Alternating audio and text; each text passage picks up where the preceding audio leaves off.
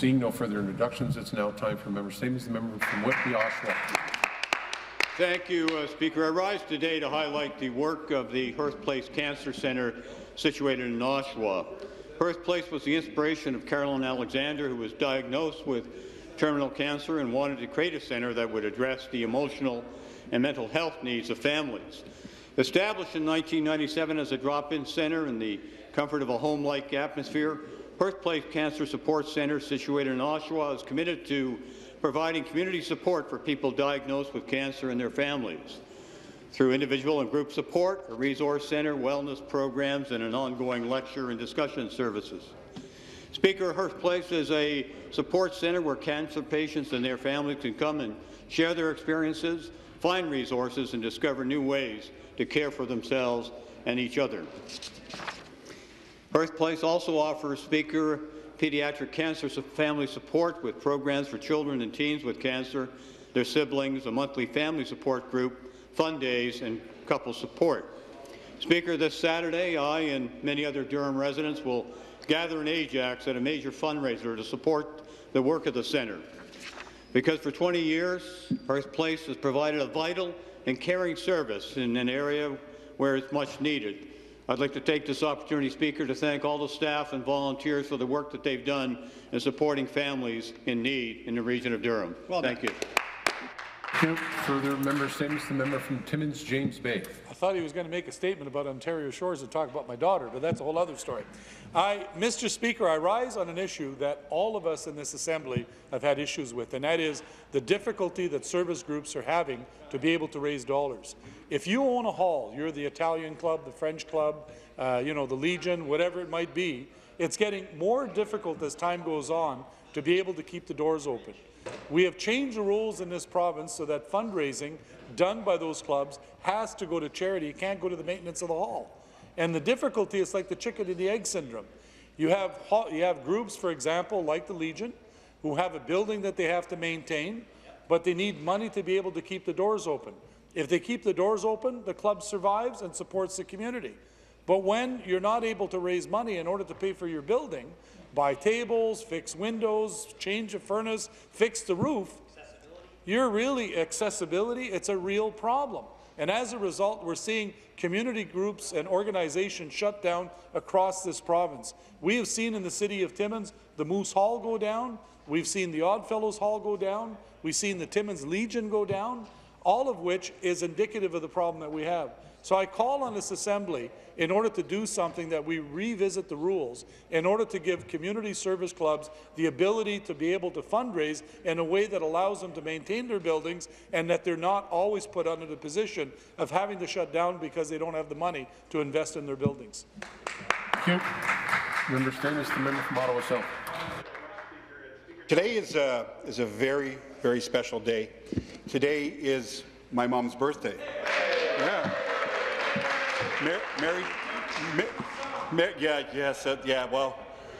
My long-suffering mother. So there we go. We all know that. So my mom, Mary Fraser, Mary Joan Cossey from Hamilton, so a proud Hamiltonian. It's her birthday today. I just want to thank her for, as a VON, she taught the prenatal course while she was pregnant with me, and she had the most difficult birth. She's such a great mom to all of us. I thank her for 13 years of peanut butter and jelly sandwiches in my lunch, actually 14 years if you count kindergarten. Elevator lady cookies, oatmeal cookies, for being a nurse to the whole family, and just being a loving mom. And we all have moms. We're all lucky we have them, but Mom, I got the best mom. I just wanted you to know that. I wanted to enhance her. And on behalf of Missy and Stephanie and Kara and we love you. Happy birthday. And I hope I get home early enough to see you tonight. Thank you. Very, very, very, very special day today. The member from Parry Sound, Muskoka. Thank you, Mr. Speaker. I rise in the House today to recognize an incredible opportunity that students in my riding get to experience this weekend. 40 students from Parry Sound High School and 17 from Bracebridge's St. Dominic Catholic Secondary School have traveled to Europe. On Sunday, they will recognize and commemorate the 100th anniversary of the Battle of Vimy Ridge. To me, this is an invaluable experience for these young people. While in school, children learn of the ultimate sacrifice that many young people who were not much older than these students had made in order to fight and defend our country. Sadly, as Canadians lose our surviving veterans, we are at risk of losing any proximity to Canada's efforts in the Great War as we now commemorate the 100th anniversary of the Battle of Vimy Ridge. However, when Canadian students have the chance to stand at the foot of the Vimy Ridge Memorial and see the names of the 3,598 fallen Canadian soldiers, I know they will be truly immersed in our collective history, and the magnitude of wartime tragedy will be impressed upon them. The bravery, determination, and pride that achieved an unprecedented victory at Vimy Ridge 100 years ago will be more real for them. While only 4,000 Canadian students could attend these events, I know that the students will carry on the duty of remembrance to their peers and share their unforgettable experience. I would like to thank all the volunteers who organized various fundraisers, as well as the chaperones and the teachers who made this trip possible for the students of Parry Sound High School and Muskoka's St. Dominic's Catholic High School in Bracebridge. Thank you very much. I'll say a little bit. Thank you. Further member statements. The member from Niagara Falls. Thank you, Mr. Speaker. I'd like to talk about an issue that is deeply affecting my riding, and that's the need for a dementia strategy that the province has promised. In the Niagara, 9,460 people have been identified as living with dementia. In Ontario, over 200,000 people. I wrote to the Minister of Finance about this issue of funding, but this issue is very important. I wanted to raise it in this House. Without proper funding for dementia services and frontline care, a strategy means nothing. It's heartbreaking when you go to a care facility and you see people who need these services and they are alone and they can't get them. I know the retired teachers of Ontario Branch 14 in Niagara also wrote to the minister about this. I'm happy to support their efforts. The government of Ontario can play a positive role in the lives of those suffering from dementia, but we can also play a role in helping the families. So often when a loved one suffers from dementia, it's the family who becomes their caregiver, and this can be very stressful. Whether it's families caring for loved ones or persons suffering from dementia, this government needs to do more. I am hoping my colleagues across the floor and beside me forget about party lines and join me in fight against dementia in Niagara and Ontario. Mr. Speaker, we need to make sure that the dementia strategy in Ontario has the power and the funding necessary to be successful. I hope the House will act quickly on this issue and make this a priority. Thank you very much for your time. Thank you. The member statements. The member from Davenport. Thank you, Mr. Speaker.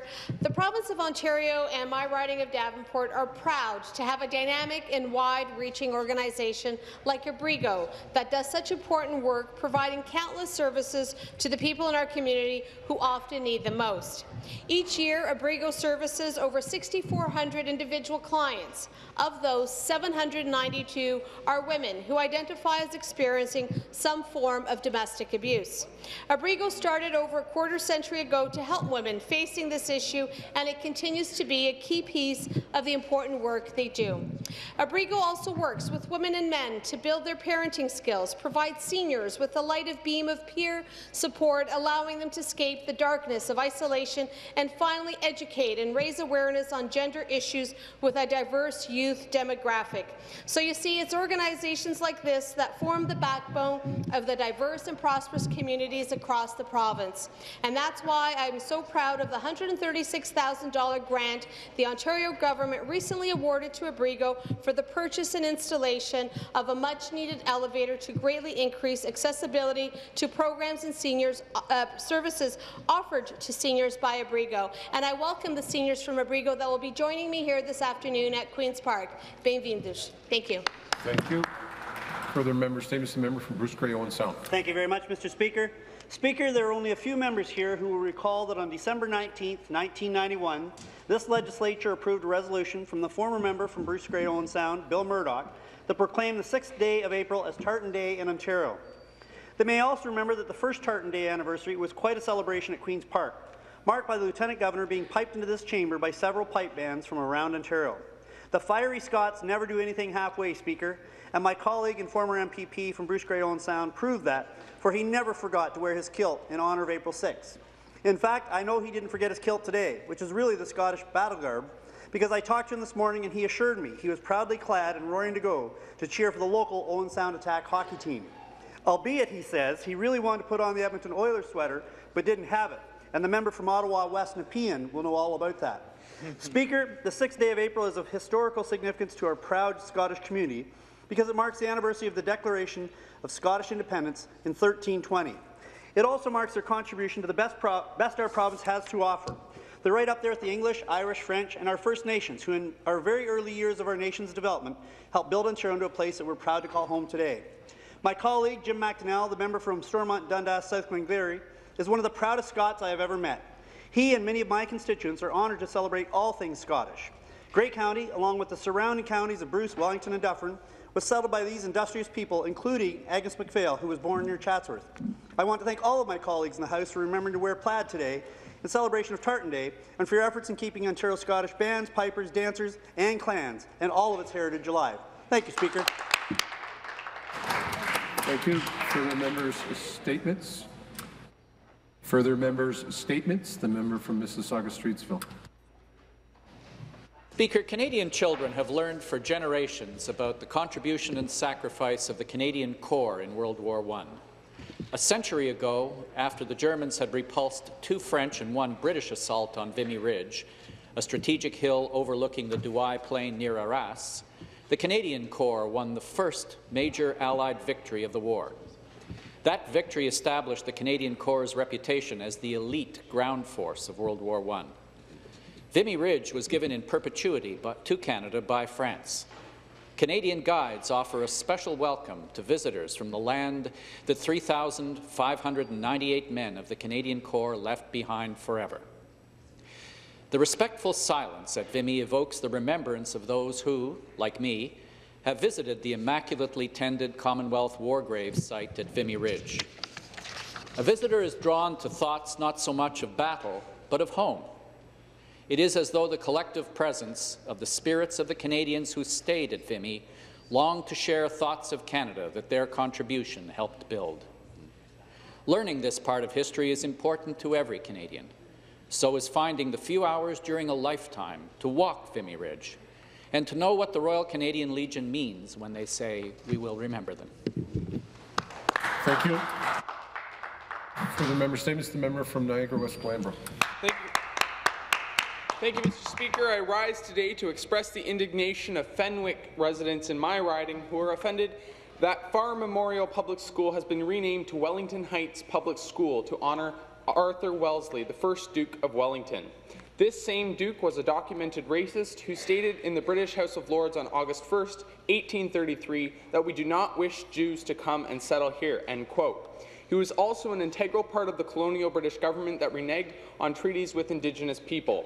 Concerned residents of Fenwick acknowledge that the Duke of Wellington may have contributed to some worthy and unrelated causes, but it is inappropriate to perpetuate past attitudes that we recognize as oppressive, disrespectful, and offensive today.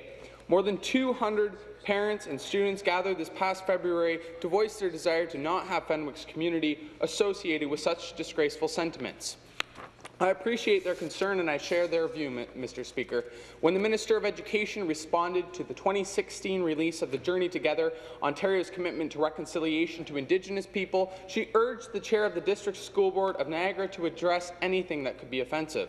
I've had many parents and students who are concerned with this name choice contact me, and I urge the government to follow up on its own words by asking the District School Board of Niagara to reconsider the use of the name Wellington Heights and either use the second choice name or restart the naming process in accordance with the board's naming policy. Thank you. I thank all members for their statements. It's therefore now time for reports by committees.